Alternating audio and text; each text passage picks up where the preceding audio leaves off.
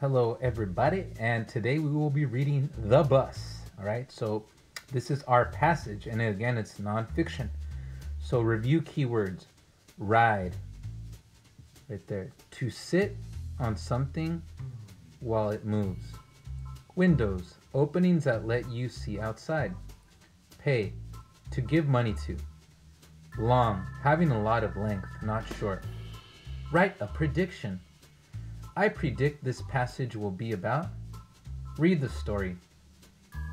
A bus takes us places. A bus is long. It has many windows. It has many seats.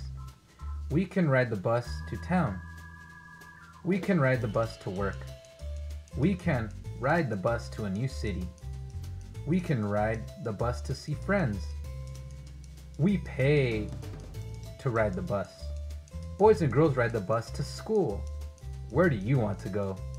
You can ride a bus. You can ride with a friend. Page 2. Answer the questions. What does a bus have? A. Seats. B. Friends. C. Cities. Number 2. What do you have to do to ride the bus? You have to pay. You have to pay. You have to sing. You have to jump. Who rides the bus?